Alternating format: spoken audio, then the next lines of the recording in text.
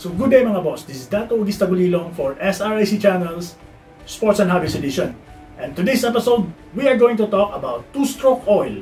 So are you ready? Let's go!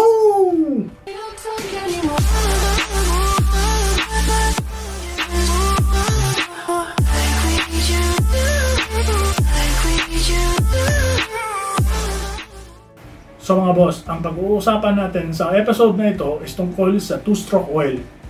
At ano ang importansya ng two-stroke oil sa ating mga two-stroke engine na nakakabit sa ating RC cars. So since we are handling two-stroke oils and for oils in general, huwag kalimutang gumamit ng gloves para hindi madumihan yung mga masisela nating kamay.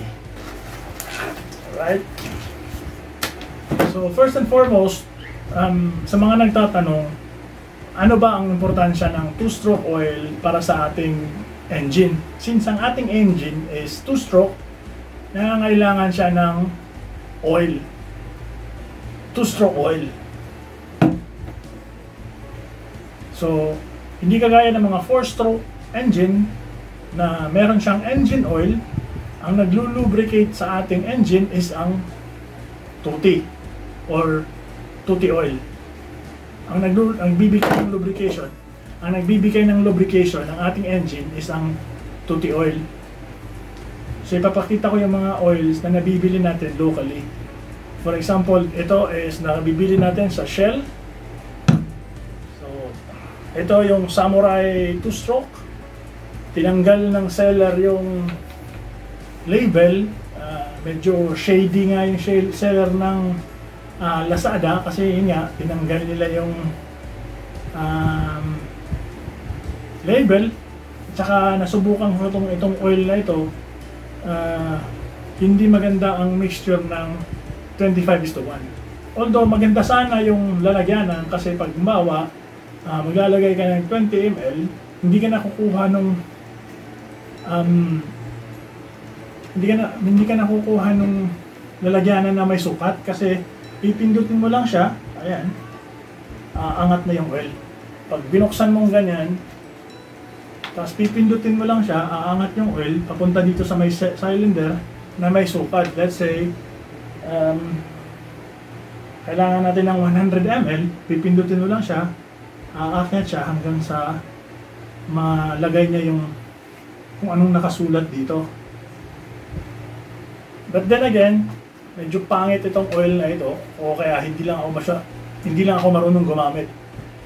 So next na nagamit ko na maganda is itong AMS oil 2-stroke oil na synthetic 2-stroke oil. Kalimitan din ng mga naglalaro ng RC, ito ang ginagamit nila, galing ng AMS oil.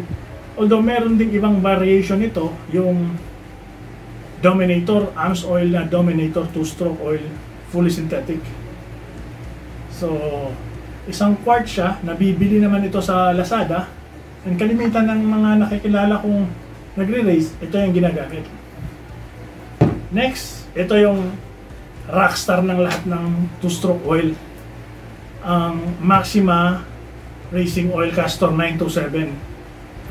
Sa mga forums din ng mga Amerikano na mga RC sa mga forums ng mga Amerikano na RC cars, ito kalimitan ang nire-recommend nila para sa kanilang mga two-stroke engine. Itong Castor 9220 full synthetic. So 1 liter siya. Luckily is available na ito sa Lazada. Marami namang nabibenta nito sa Lazada. I think nabili ko siya for around 1,300. So ito yung susubukan nating mixture na 25:1.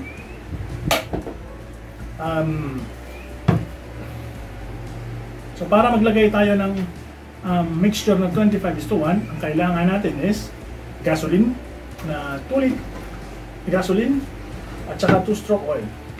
At saka huwag kalimutan ang ating measuring cup para to the exact science yung ating mixture. ang advantage kasi ng magandang two-stroke oil is na well lubricated yung engine natin, kasi walang ibang pagkukunan ng lubrication yung two-stroke engine, liba na lang dito pag sasamahan mo ng two-stroke oil. Marami tayong videos na nakikita sa YouTube na sinasacrifice nila yung mga two-stroke engine nila, na nilalagyan nila ng purong gasolina. Nilalagyan nila ng purong gasolina yung mga engine nila, at mga 15 minutes or more or less, or mga 15 minutes nagbabag down na yung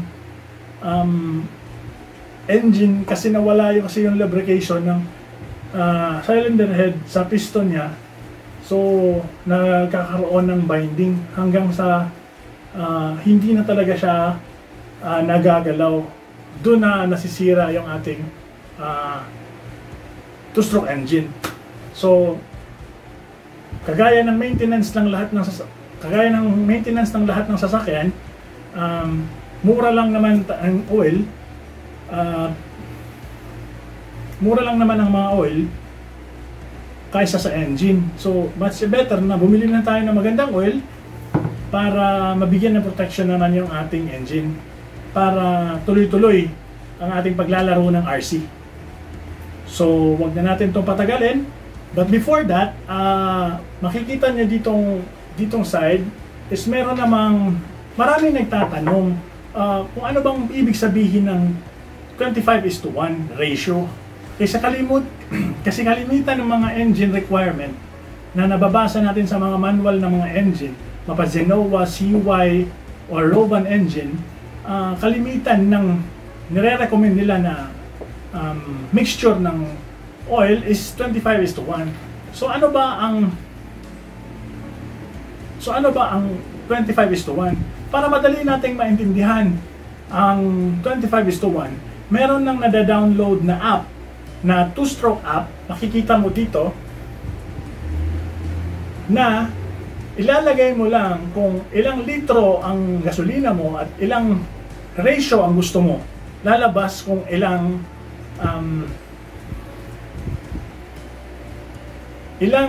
milliliter ng two-stroke oil ang ilalagay natin sa 1 liter or 2 liters na gasoline. So madali naman matutunan kung paano ang mixture ng 25:1.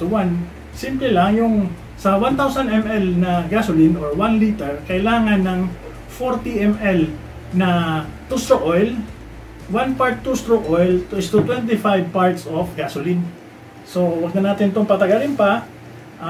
Pamakita ko kung paano ang pag-mix ng two-stroke oil na 25:1 gamit ang ating Castor 925 fully synthetic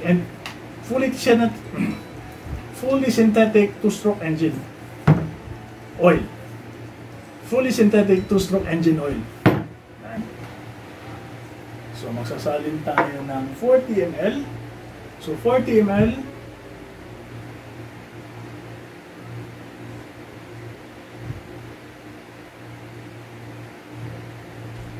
Oo nga pala, since 2 litro yung gasolina natin, so kailangan natin ng 80 ml na two-stroke oil.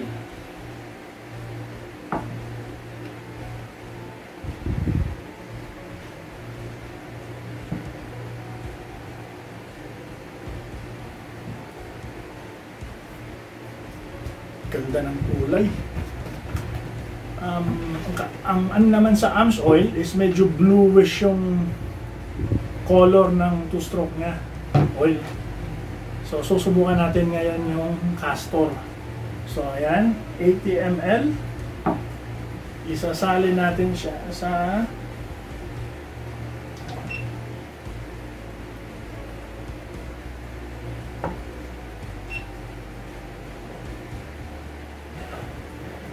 So, hindi natin nakunan ng video, yung pagsalin. So, ito na yung 80 ml. Ito na yung 80 ml na two-stroke oil. Magsasalin na tayo dito sa ating gas tank.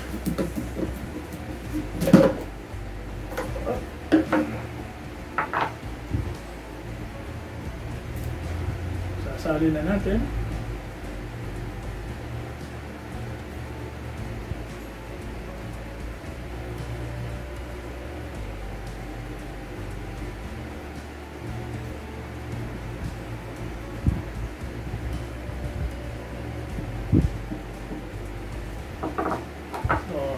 I-shake lang natin siya ng konti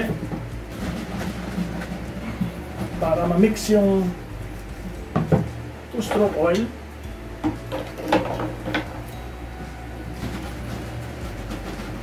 So kailangan ito shake eh.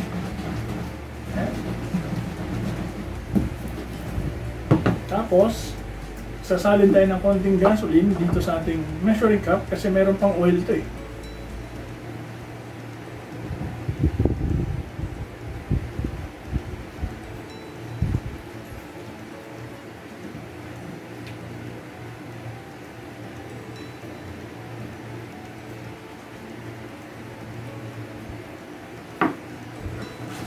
Kaya kagandahan pag merong gloves, shake tayo para makuha natin halos lahat ng oil para hindi sayang.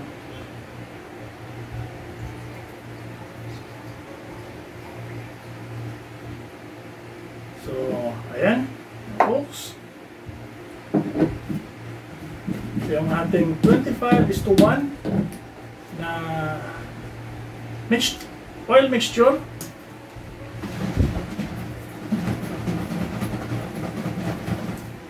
Right? So meron na tayong 25:1 oil mixture. So iba-iba naman din kasi naman ang mga preference ng iba't ibang mga manlalaro ng RC or gasoline powered RC kasi meron din nagpapatakbo ng mga 28:1, meron din nagpapatakbo ng mga 30:1, at may ibang mga engine din na ang requirements nila is 50:1. So kailangan magbasa tayo, huwag kalimutan magbasa tayo ng manual kung ano ang mga engine requirements na recommend ng mga manufacturer or engine manufacturer. So hanggang sa muli, ito na naman si Tato Gistagulilong for SRAC Channels Sports and Hobbies Edition. Let's go!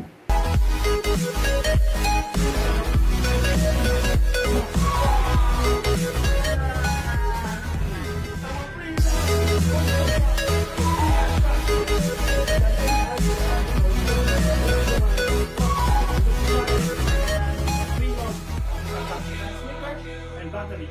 We will give you an in-depth look regarding this monster truck. So are you ready? Am I ready? Let's go!